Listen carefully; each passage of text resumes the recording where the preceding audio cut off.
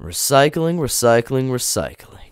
With as much conflicting information there is, recycling can be confusing to understand. There are many rules about recycling that you may not know, so here's a quick advertisement to, if you haven't already heard, recycling. One of the main focuses of an organization like How to Recycle is for the public to know what they can or cannot recycle, or what must be done before recycling. That's why with some products there's a label that describes how someone, even you watching, would be able to recycle. These labels would look like this.